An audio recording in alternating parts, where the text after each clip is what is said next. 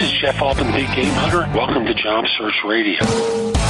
Are you looking for a new job or interested in leveling up? Job Search Radio is your go-to resource for insider tips on job hunting and growing your career.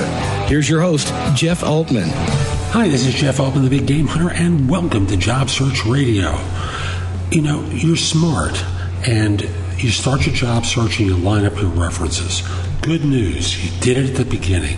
You know what they're going to say, so that from the time of the first application, you know you can put them down as a reference. But a lot of time sometimes goes by between your initial contact and the time that you actually need them. How do you keep them on their toes? How do you make sure that they're ready to help you? That's the subject of this show. So I hope you find it helpful.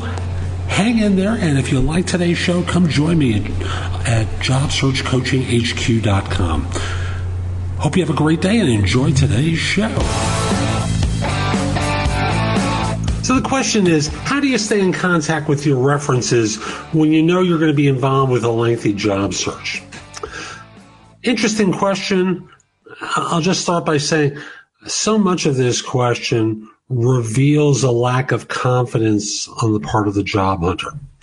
Now, first of all, I don't know how long a long job search is, but let's assume this person knows it's going to be a long job search because they realize that they're a beginner or they have antiquated skills and experience that's going to cause it to be a long job search.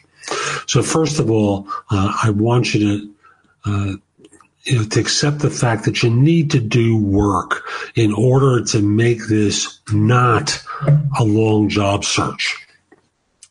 By that I mean there are things you need to learn or relearn that the market demands of you that's going to improve your chances instead of being like a feather in the wind blowing from place to place.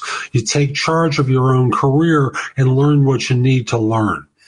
So that's step number one. Step number two is, how do you stay in contact with people? And the answer is, you stay in contact on a limited basis, but not an abusive basis. So, for example, you write what seems like a personal note.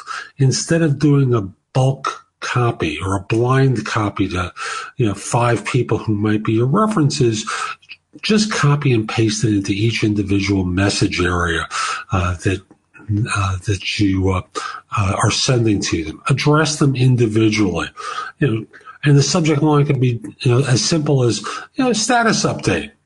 I'm not at a point yet where I think my interviews are going to yield an offer, but I just want to let you know I'm still looking. Keep this in your mind. Remind you of a couple of the points that I want you to make at the right time, so it just doesn't hit you like a ton of bricks.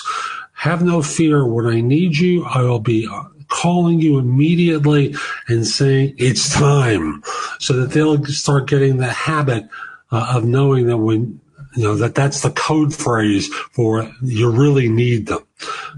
Every 4 to 6 weeks is fine, just to send a quick report on your search and where you are. You don't have to mention companies. Just simply say you've been talking to a number of firms. You're not quite at the point where you think you're going to be getting an offer, but just want to stay in touch so that they knew that you were still looking, that you'd still need them for a reference, yada, yada, yada. So that's today's show. I hope you find it helpful. I also want to point out that my site, JobSearchCoachingHQ.com, has a lot of great information that's going to help you find work more quickly.